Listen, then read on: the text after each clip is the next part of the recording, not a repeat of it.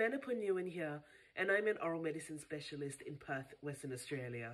You may have seen my recent post that I posted in recognition of World Cancer Day on actinic chelitis and lip cancer, and I received some queries about this post.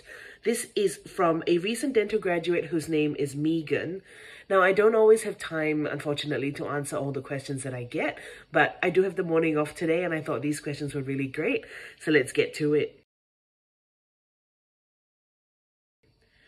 So her first question is, I have trouble distinguishing between normal dryness and flakiness of the lip, which seems to be very common in elderly patients, and potential actinic chelitis, and the appropriate course of action, as I realize I should avoid alarming patients whilst trying to remain cautious and not miss a pre-malignant condition.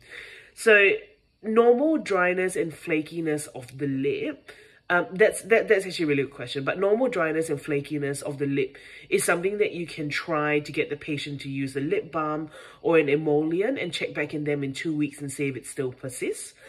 If they're not sure, or if they tell you that that same area has been coming and going for a long time, then that probably should raise some alarm bells in your head. A history of skin cancer as well, if they have it in other areas, is a good indication that they have a lot of previous sun damage.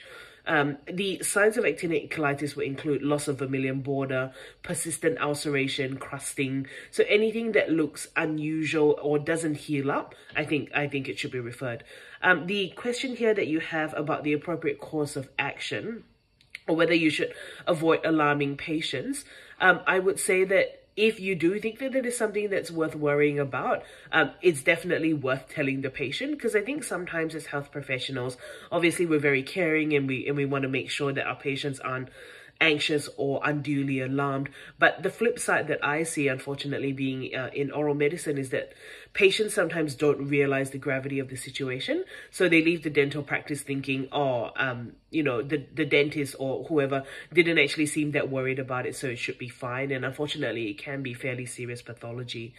The other question that I usually get is, what do I do if my patient has seen, their GP, or they've had their skin cancer checked, but there's still an area here on the lip that I'm quite worried about? My best advice there would be to trust your gut, because we look at lips all day, every day. If you think something doesn't look right, there is a persistent white patch, mucosal change, color change, texture change, something that's not going away, better safe than sorry. So as I like to say, if in doubt, check it out. Now, the other question is, would it be sufficient to advise such patients on sun protection and encourage them to monitor and get it looked at, e.g. by their GP or dermatologist, if it appears potentially concerning? I think this depends on where you are. So I am obviously biased. I feel that oral medicine specialists are very well trained in this area, and we have a high index of suspicion. I do have several patients where they've seen, several doctors or other people in the past, and things on their lip were dismissed or not being checked out. So it does depend on where you are, but I think it's probably a good idea to check in with the people that you usually refer to, and check in with them and see what would be appropriate for your particular geographical area. So for example, if you are in, Tasmania, you may not have any oral medicine specialists around you, but you may have a very good GP or very good dermatologist who has an interest in this sort of thing, and you can have a chat with them, let them know their concerns. A good practitioner that you are referring to should never dismiss your concerns, so don't feel scared about actually referring if you do feel that there is a potential problem. I understand you mentioned persistent ulceration, crusting, or firmness to palpation should be viewed with suspicion. Are these the signs that indicate formal or immediate referral to an oral medicine specialist by dentists? Yes, so I think that anything that doesn't heal up, any mucosal texture change, any ulceration, persistent crusting, flaking, white patches, any of that sort of stuff, I think that should be referred.